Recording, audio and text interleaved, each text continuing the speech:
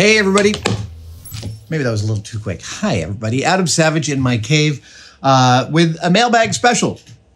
We've been getting some lovely things through the mails from friends and patrons of Tested and others. And I wanted to open up a couple of these for you.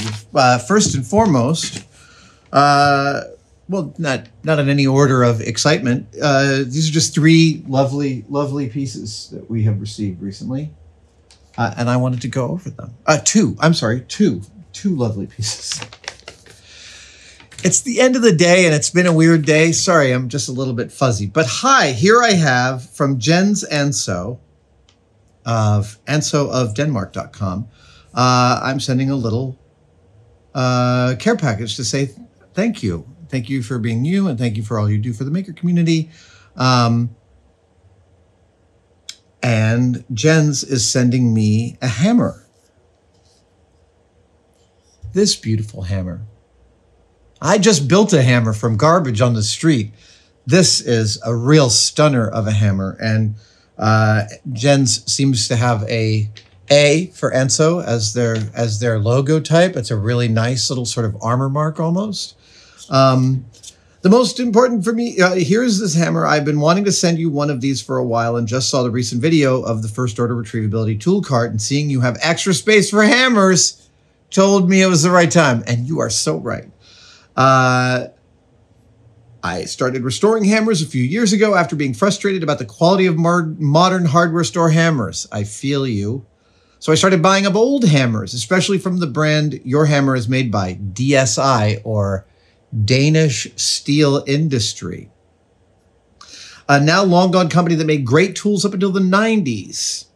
Incidentally, a DSI hammer was the first tool I bought with my own money in 1988. You never forget those things. You never forget those things. So how does this work? The hammer I sent you is most likely from the late 60s. I restored the head, reground the original handle to a modified shape I have come to love. This is an interesting thing. When I was making a hammer, I realized that there's all this subtlety to the shape of the handle of a hammer. And here's what I found. No, I'm not talking to you. My watch is suddenly loading up lists of hammers for me. Where was I? Yes, the handle shape. That there is a gestalt, a relationship between the hammerhead and the handle that is really important. And that when you get it right, when it is correct, the whole thing sings both visually and from a balance standpoint.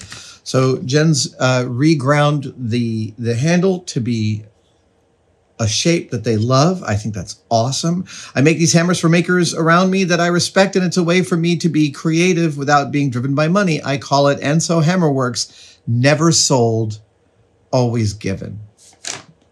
I hope it will come into good use in your shop. Ansø, thank you so much. This is absolutely magnificent. It's a gorgeous hammer. Your regrinding of it is just stellar. Oh, it's a lovely piece.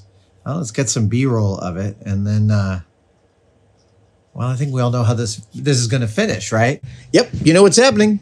It's going in. It's going in. The question is, where does it go in? Oh, it can go. Hang on. Hey, you step. Right. Here we go. Oh, wait, that's it. And there she blows.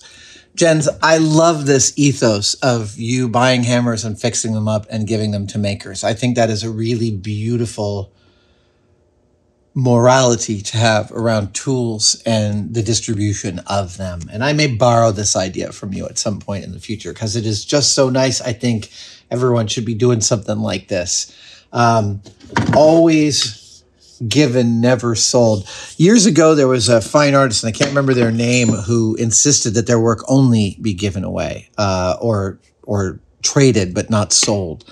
I really can't remember the parameters of the story beyond that, but I remember it caused some controversy. And I love removing commerce from the equation of beautiful objects that can help us make other beautiful objects.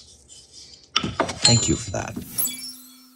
Hey guys, Adam Savage from Tested here. If you've ever seen the 6-inch ruler in inches and centimeters on my forearm and wanted one of your own, but you didn't want it to be permanent, well, today's your lucky day. You can now buy temporary tattoos of my measuring stick, my measuring forearm, at tested-store.com. Comes like this, goes on in about 30 seconds with a little water. The instructions are on the back. It comes off with rubbing alcohol, and hopefully it warms you up to the idea of permanently attaching a measuring device to your body, because I use mine every single day.